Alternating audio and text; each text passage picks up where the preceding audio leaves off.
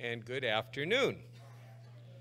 I would like to draw your attention to some announcements. The first one is not going to be up front, but it's a little card I'm going to hand you. The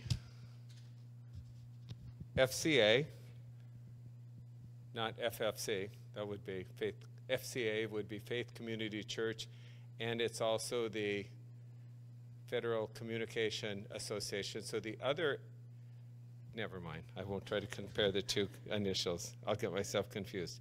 Have changed their rules on text messages sent from churches. What it seems it now considers is because we inform you of information, when we send you a text, it falls under advertising rules, not just for our church, but for all churches. Therefore, you need to do something in order to get text messages from the church. You need to text yes to this number with your cell phone. You don't have to do it now. You can do it later. If we continue to have issues with it, you will then need to sign a consent form. Actually, we're all good right here. You're all good too, because I signed you up earlier. So I texted to make sure it was working. Here we go. I think you guys have had it. This was one of those changes that took us kind of by surprise. We were aware that it was coming, but we didn't know how it would be rolled out until it did. And now we are cooperating, getting it all taken care of. If you have an issue when you text your number to that and it doesn't come back and say you're all signed up, then you need to see Kathy, who's sitting here. She's got her hand up. She'll meet you at the back of the church, and she has little consent forms you can fill out. They're little tiny cards. We're doing our best to keep you informed. But I will tell you this, the text messages really do help us, because a lot of times we can just get out quick information, especially as you're coming in the winter, when there's going to be storm cancels, etc. It's the way we do it. You will notice we send very few text messages from the church, but we really do want our congregation to be able to receive them. The Free Methodist History, Doctrine, and Practices class starts next Sunday. If you have not watched the first video, you can go to our website, and on our website, there's a section that says Free Methodist Church. You click on it. The first video is already up there. We encourage you to watch that. That's the introductory video. Please speak to me if you're having any issues with that. There's two parts to it. One is we're having a class so that you can learn the history, doctrine, and practices of the Free Methodist Church to prepare you for when we take our vote to become a full Free Methodist Church. That's part A. Part B is I'm also doing my doctoral dissertation on that class, and if you wish to be part of that, you will see there's a release form that's already on there that we ask you to read over. And before you take the first class, instructions will be very clear. You'll have an opportunity to fill out that release form. That one is only up there for your information, just so you know what you're signing. The actual release form will get signed at the time of when you start the classes, which would be either a week from Sunday or when the first video is posted. We appreciate people's participation. Also, Trunk and Treat is tomorrow. If you wish to get kids here or come and help, we'd love to have you help. It's from 2 to 3. Giving Tree applications. If you know anyone who's needing help at Christmas, we do a wonderful outreach from our church, and you'll be hearing more about that as a congregation. But this is really the applications for people who are struggling at Christmas. They need their applications in by November 1st. Pi Day is coming up on November 9th. You'll see that. There's sign-up sheets out in the entryway for you to donate items or to come and help make pies. All of that goes to our outreach. None of that supports the church. Those all go to efforts that we have to help in the community.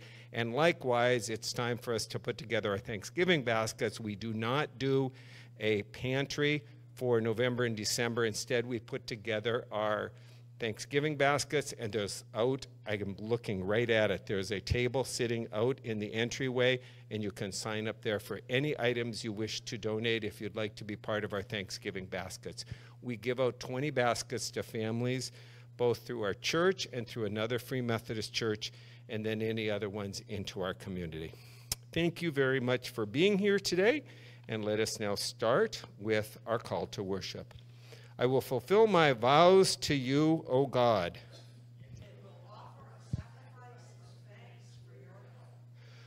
For you have rescued me from death. So now I can walk in your presence, O God, in your light. And let us stand together.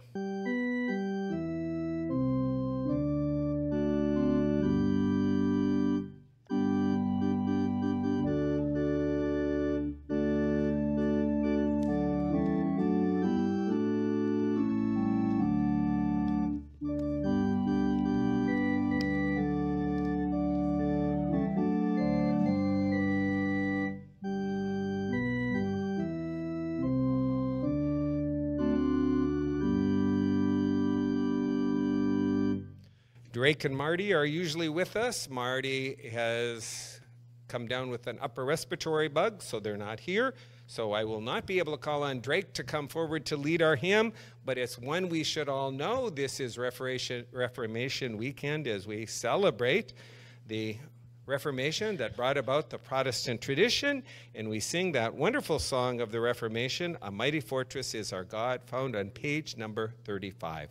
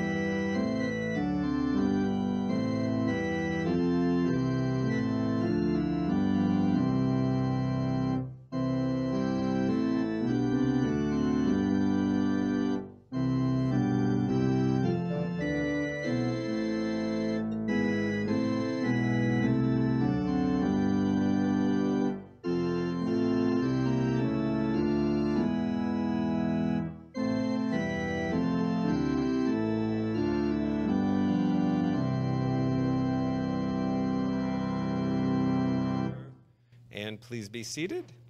And Miss Regina will take back those who are going back for our children's time.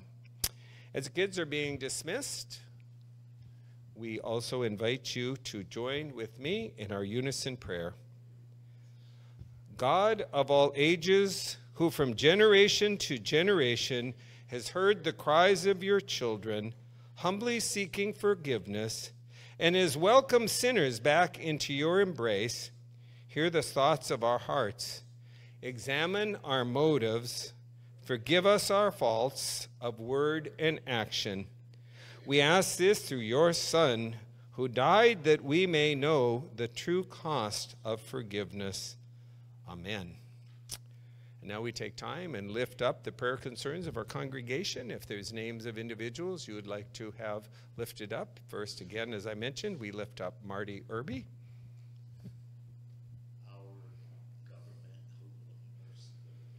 Our government, especially as we are in the final phases of a presidential election, if none of you have noticed, it is a week from Tuesday. Little humor.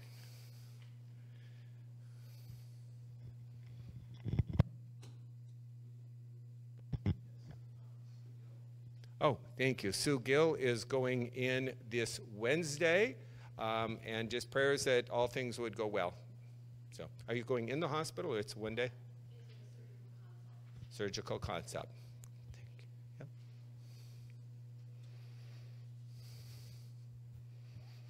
And Doug, who's normally on our tech, he and his wife are on a cruise. We pray for them to enjoy the last phases of their cruise. Debbie and Nancy, I heard, are they both ill? Is that what it is?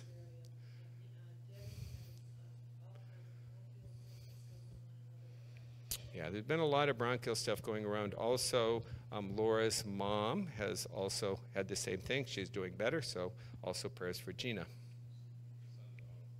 Son Donald, okay. Your cousin Little Wesley, thank you.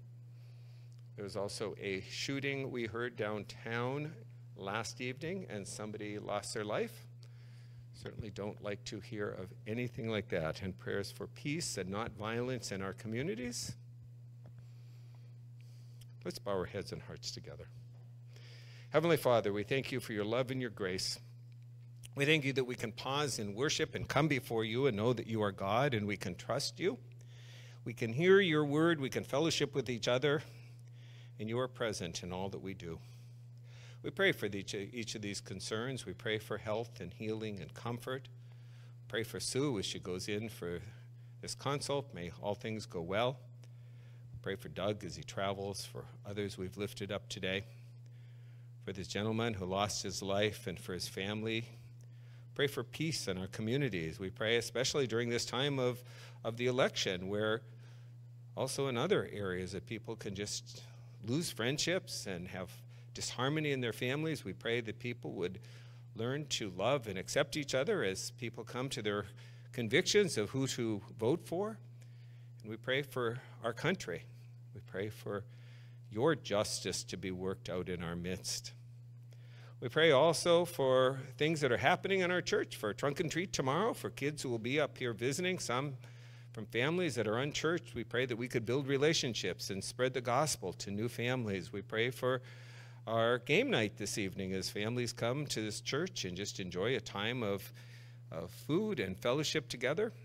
We pray for a men's retreat. We have 12 guys going next weekend, and pray for Pastor David and others as they travel. Help that men's retreat up in Berea go well. And for all the things, we give you thanks. We think of the Reformation and the faith of Martin Luther and others who followed, who brought about this wonderful Protestant tradition by challenging and standing on the firm foundation of your word. We continue, hundreds of years later, continuing to have that same struggle to always remain faithful to Scripture and not let the other things of this world distract and creep in and try to get us to believe something different. May our faith be founded on the firm foundation of Jesus Christ as Lord and Savior, and on your word, which we know is true and is dependable. And so for each of these prayers and others we hold in our heart, we lift them before you in the name of Jesus, who taught us to pray by saying, Our Father, who art in heaven, hallowed be thy name. Thy kingdom come, thy will be done on earth as it is in heaven. Give us this day our daily bread, and forgive us our trespasses as we forgive those who trespass against us. And lead us not into temptation, but deliver us from evil. For thine is the kingdom, and the power, and the glory forever. Amen.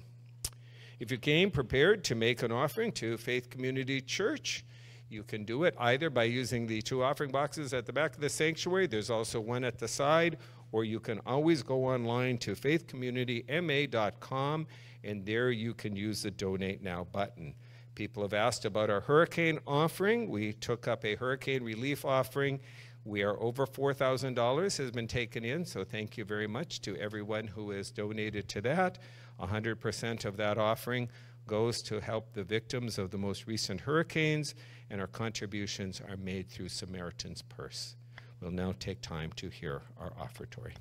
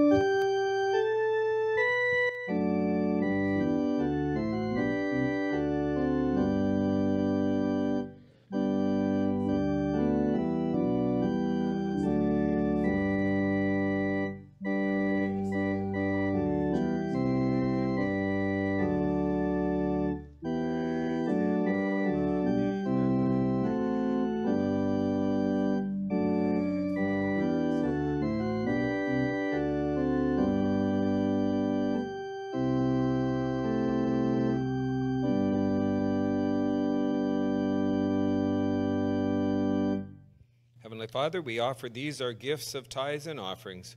We pray your blessing upon each gift and upon each giver. In Christ's name we pray. Amen.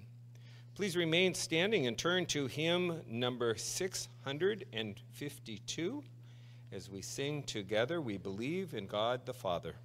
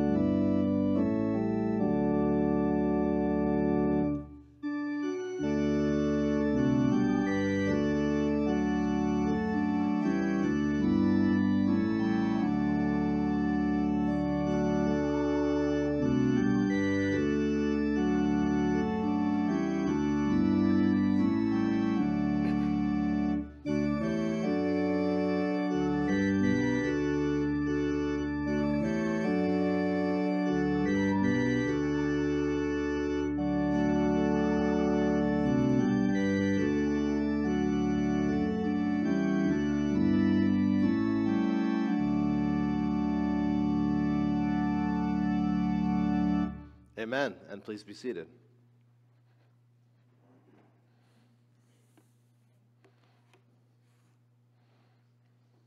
We're going to talk today about one of the most crucial times and moments that happens in any person's life. It's called in-between time, commonly known as limbo, the middle, anything like that. In-between time is the crucial transition period between when a person is in the before and when a person is in the after. It can be really uncomfortable. Think of any of the in-betweens that you have faced so far in your life.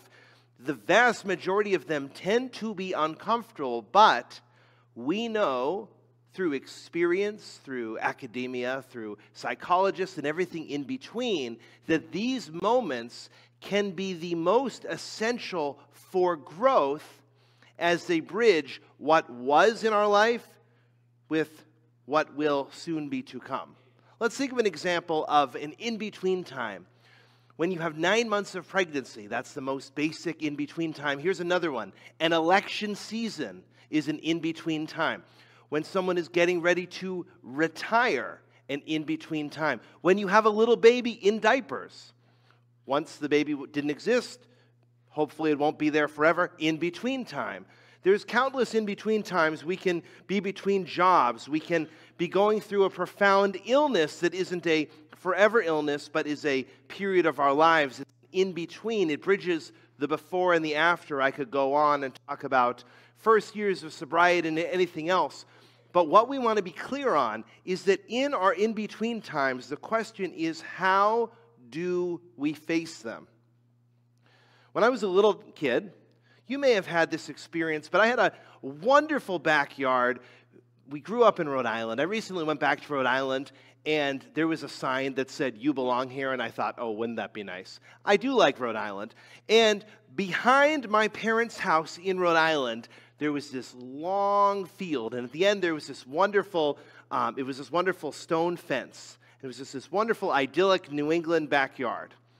And as a little kid, 6, 7 years old, I used to love running back and forth between the house and the fence. But there was something in the way. What was in the way? A big thistle patch. Did you ever have this experience? And so what I learned very quickly is, for whatever reason, in all of my formative memories, I was never wearing shoes. So what I learned in these memories is that if you run through the thistles, what happens? You get a bloody foot, it hurts, it's not a great little kid experience. When we approach a thistle patch, you can get through it as long as you tread carefully, deal with it appropriately, and continue forward. That's what we're going to see with Elijah. In-between times are like thistle patches. They are necessary, they are there, we have to go through them. This guy, Ahab, has been king. He's the 7th king of the northern kingdom. And his whole kingship has been running through thistles. That's all he does. The guy just takes his shoes off, runs through, gets a bloody foot, and blames it on Elijah or the other believers. So let's backtrack. What has happened? There was this wonderful king named David, and he had a son named Solomon, and it was the high point of Jewish history. They built a temple, and all sorts of amazing things happened, but then there was a civil war. Kingdom split into north and south. In the north kingdom, there were 7 kings, none of them good, none of them we will elect in November. All bad guys, didn't follow God, and now King Ahab is the 7th. For 3 years, we've had this drought. Because of Ahab's idolatry, he followed this fake water god, and we had all sorts of just nonsense happening. The drought has now coming to an end. Why? Because we just had a big showdown where this prophet, what is a prophet? A prophet is a person who speaks the words of God. This prophet has come and said, you have a choice. Worship God and serve God. Worship other things like Baal and serve other things. You got to choose. You got to pick a side. Today's decision day. Supernaturally, spectacularly, fire comes down from heaven, makes it clear that only God is real. The drought is now going to come to an end. And there's this wonderful, short, little, strange text, 6 verses today. Strange little text where Ahab's going to go have an angry dinner. Elijah's going to go pray to God on a mountain. And you're going to see that how we deal with the in-between, with the transition time, it really matters. It really makes a difference. not only on how we feel and what others see as we're going through the transition, but it really makes a difference as we look with a long view on our lives. In between times, let us choose a perspective. There's only two here. You can say that God is with me, or you can say God is not with me. Now, you can nuance it. You can say God's not with me because I reject this or whatever, but the truth is that there are two perspectives as we go through an in-between time. We can know that we have God with us. He's immanent with us. That's a big theological term. He's here with us in the world. He loves us. He's with us. He goes through life with us. Or you can say, yeah, God isn't with me. I got to kind of figure this out on my own. In this text today, one of the characters is going to really function with this God is with me. And we're going to focus on Elijah and how he sees that God is with him. God is with us when we face in-between times. And so what we're going to see from Elijah is we want to dedicate the time to God. We want to persevere. We want to become a herald. So let's say this together and we're going to get started. God is with us during in-between times, so what do? We want to, like Elijah, dedicate the time to God, persevere, and become a herald. So let's begin the text as we see how Elijah dedicates this time to God. Remember, the showdown at Mount Carmel has happened. The drought is coming to an end. Life should be really good. There isn't bad news right now. Things are good. We're moving forward.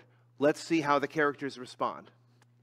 Ahab went to eat and drink, but Elijah climbed to the top of Mount Carmel and bowed low to the ground and prayed with his face between his knees.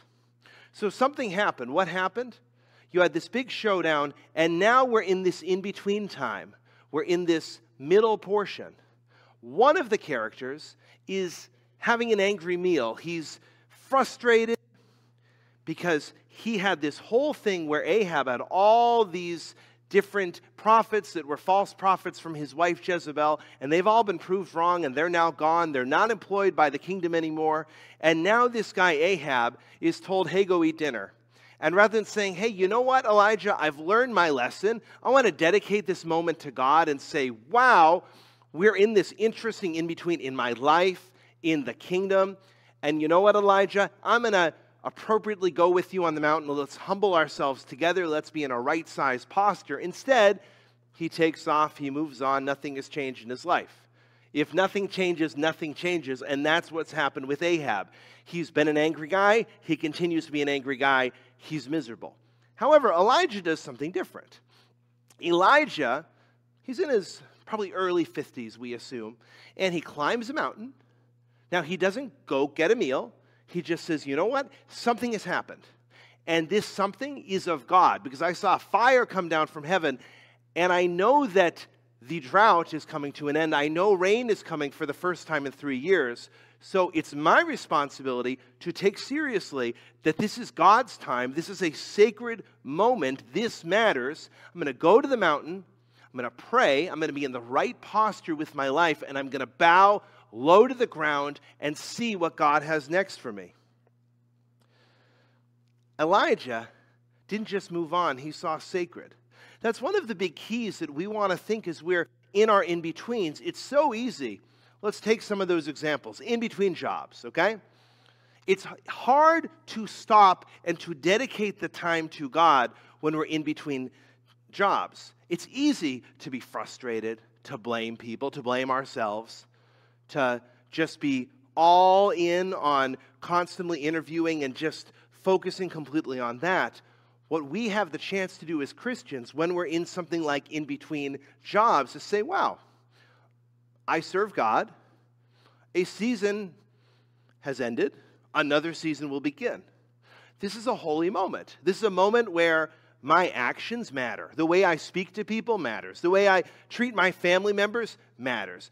The posture and structure and routine of my day. If my day is just Cheetos and Mountain Dew and depression, that's not going to help me when I go into my new job. But if my day is, I get up, I work out, I pray, I am kind to my family, I appropriately job hunt, and I move forward trusting that God has what's best for me next, things get a lot better.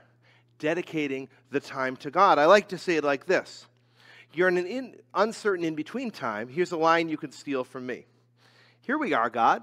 What's our next step? Here we are, God. What's our next step? Notice what I didn't say. I didn't say, oh, God, you've put me in this situation. What am I going to do? Or, oh, Lord, I've messed up. What am I going to do next? Here we are, God. We're together. You're with me. You're imminent. What's our next step together? I dedicate this moment to you. If that means climbing a mountain, let's climb a mountain. If that means just being appropriately humble, praying, bowing low, understanding that you have good things for me, awesome. In between times are sacred times. It's interesting, in the first year or so of ministry, I've learned that when families face in-between times in the hospital, the minister faces an in-between time in his car. Did you know this? If your loved one gets driven up to Boston, is there traffic on the way to Boston? Yes, so the minister puts his badge on and he now endures a traffic jam for like an hour or an hour and a half, and then has about a nice, kind, pleasant 45-minute visit. And of course now it's rush hour, so it's now 2.5 hours back.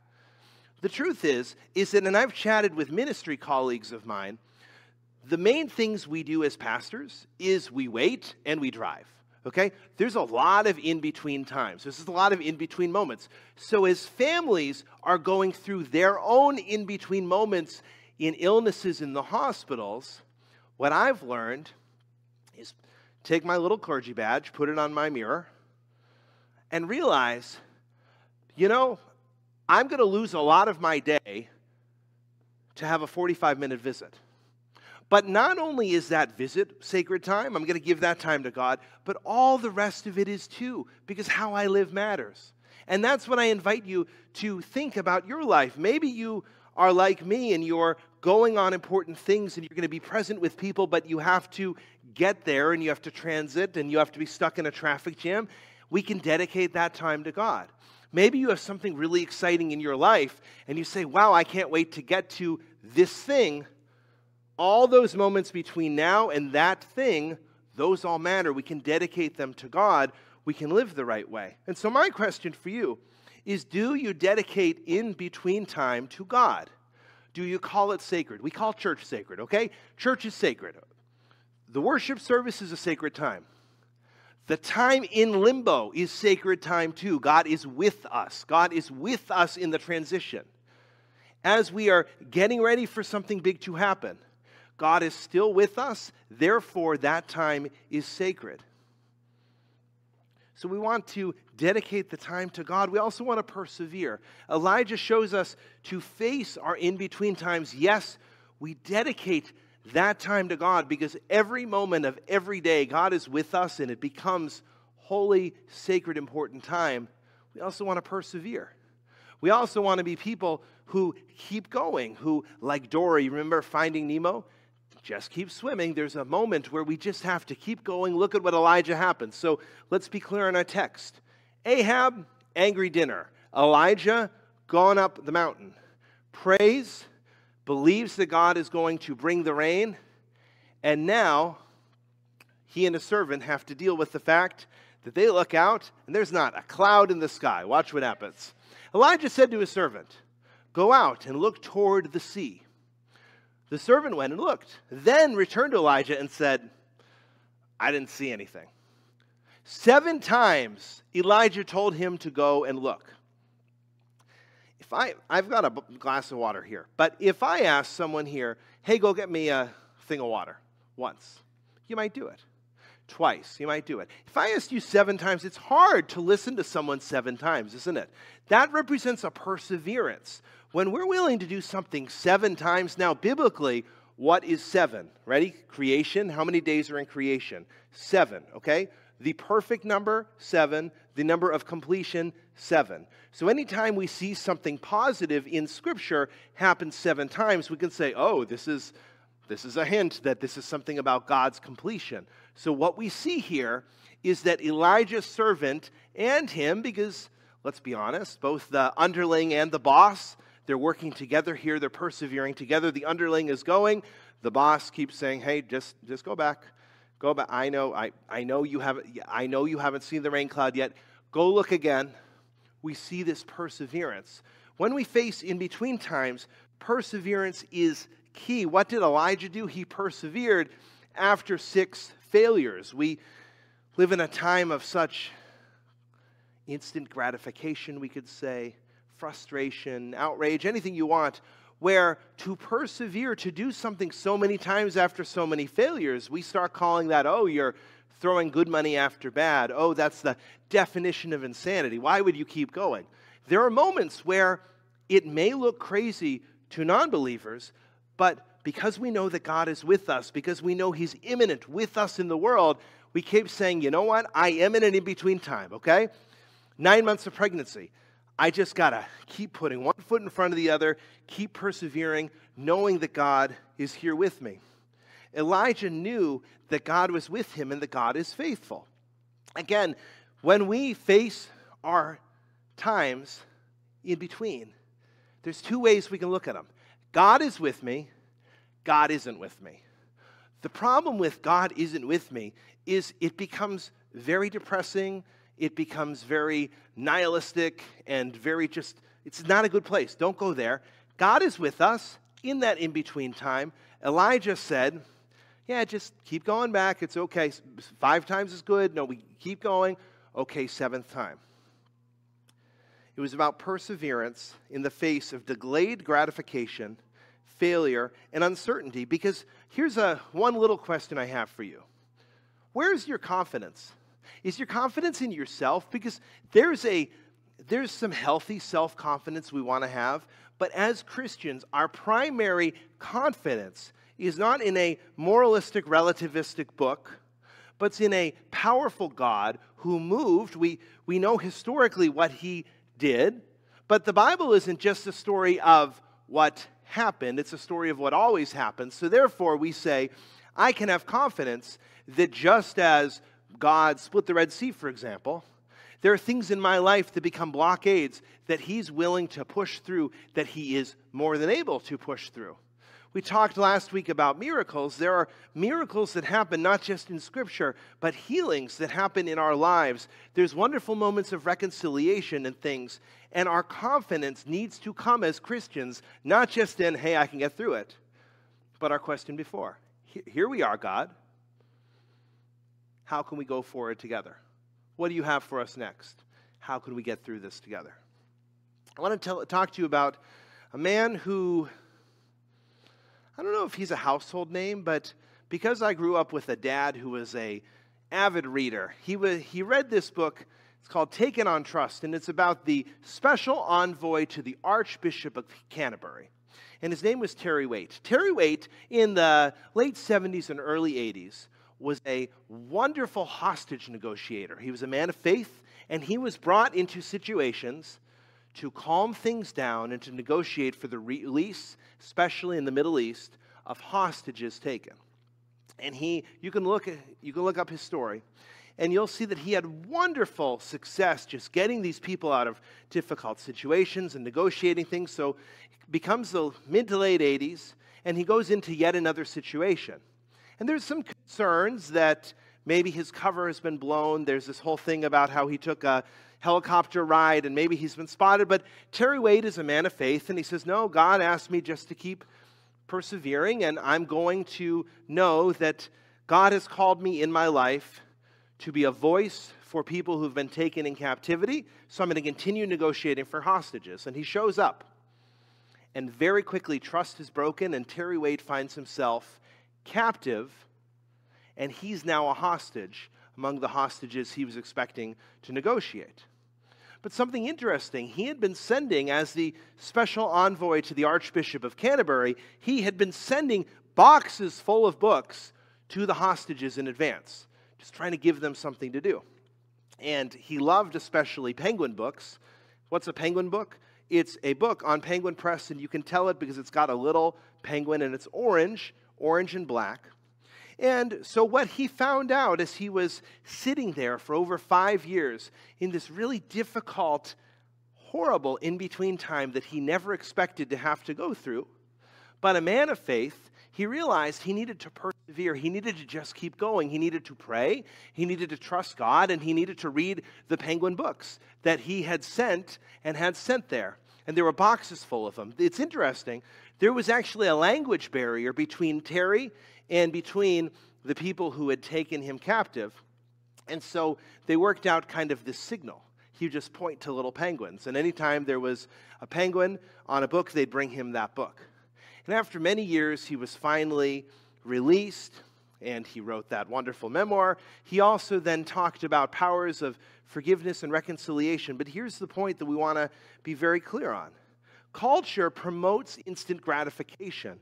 But as Christians, God helps us persevere through tough times. Terry Waite did not persevere just because he got through it.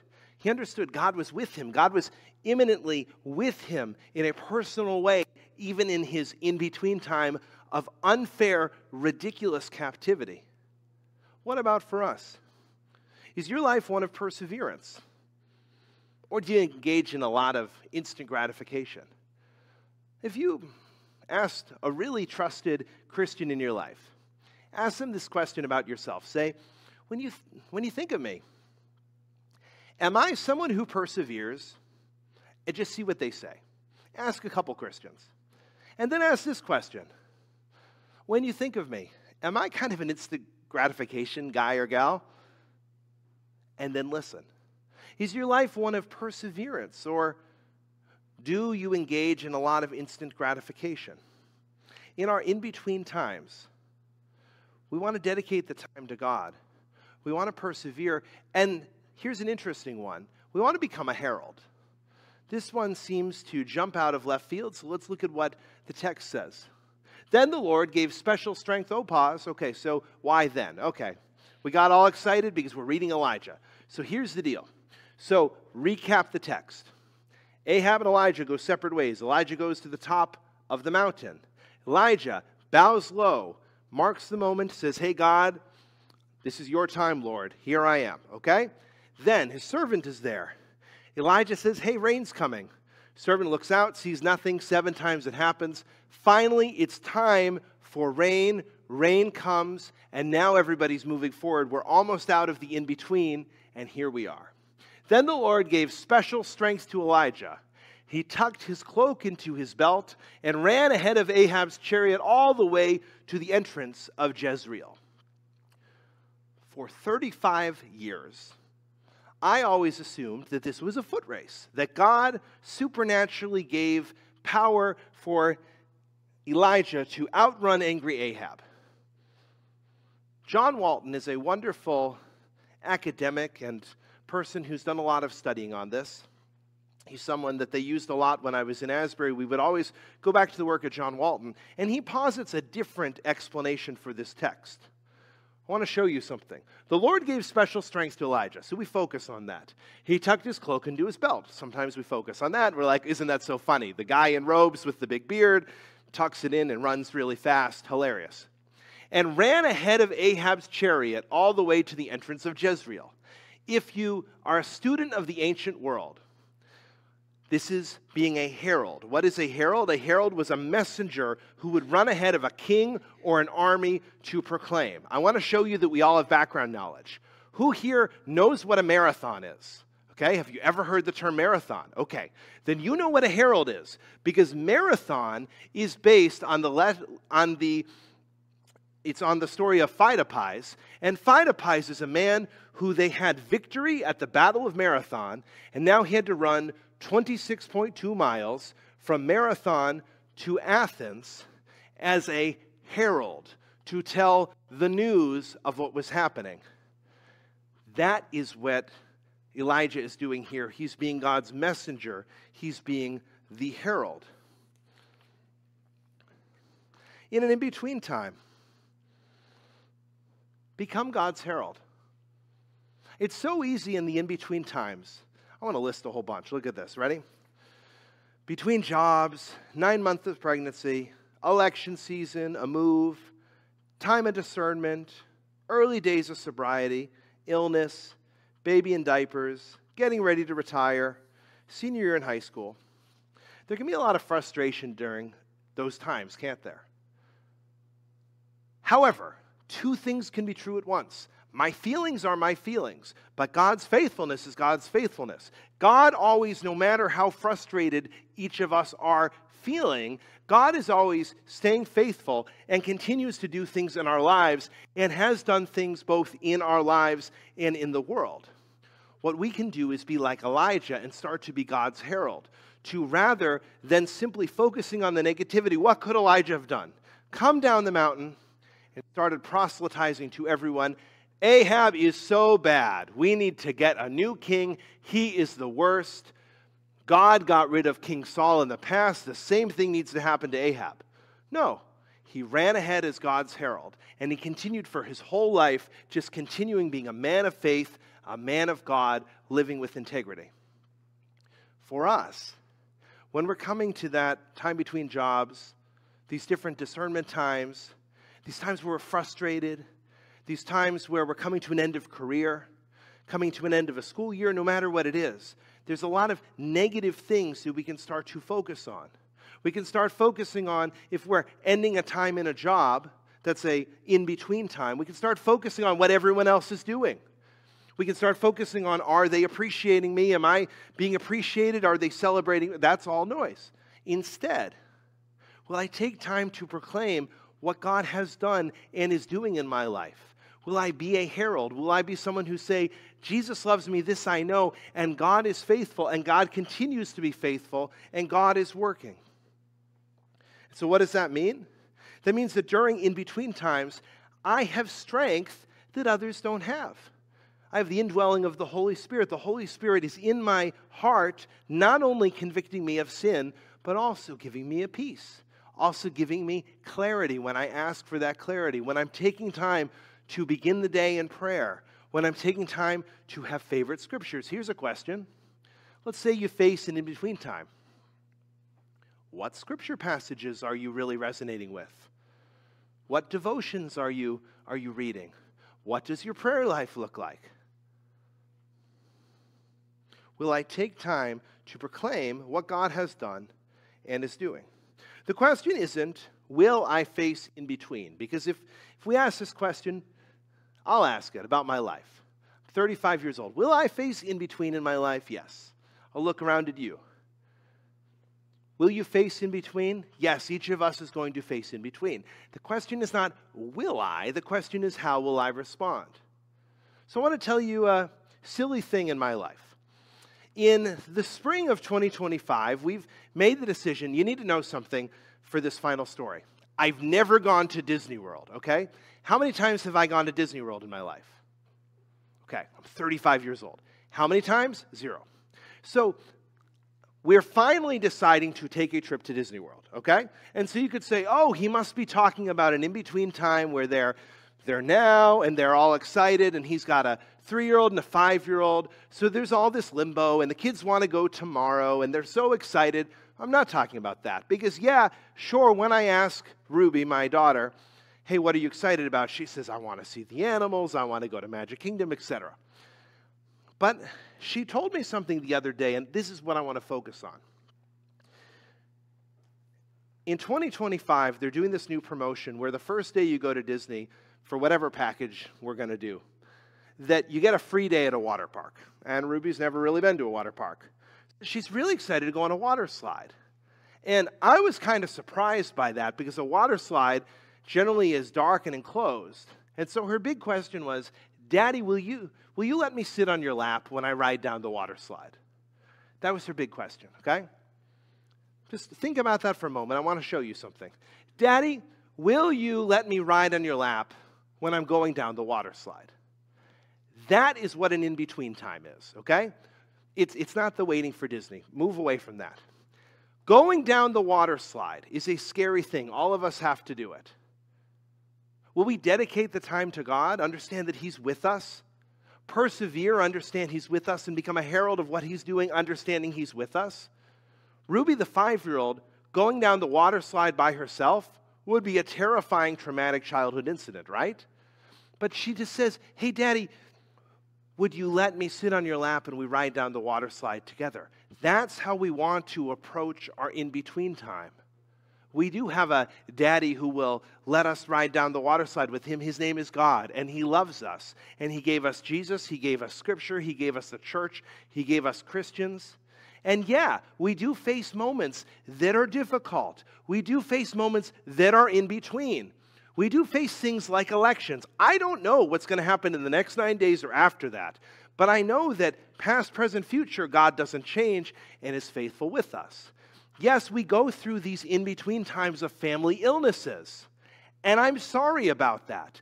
But past, present, future, God doesn't change, and he's with us. Do we act like Elijah and say, okay, it's not that I want to avoid in between, but when I go down the water slide, will I dedicate the time to God? Will I persevere? Will I proclaim what he's doing in my life, becoming that herald? Let's pray.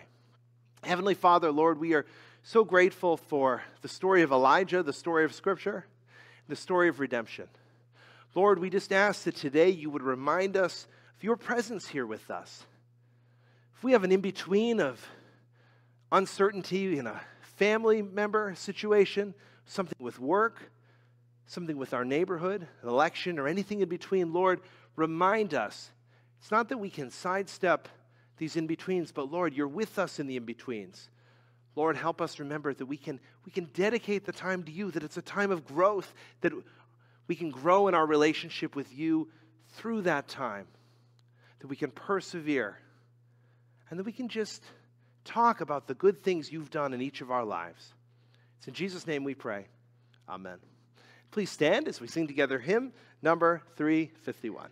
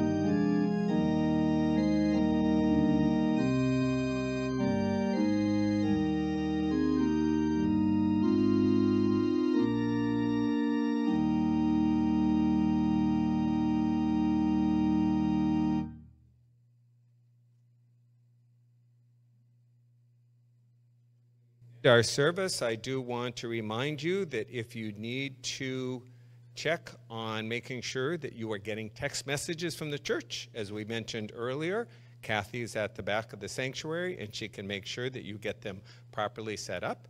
It's a change in the FCC rules, and that's why we are having to make this adjustment.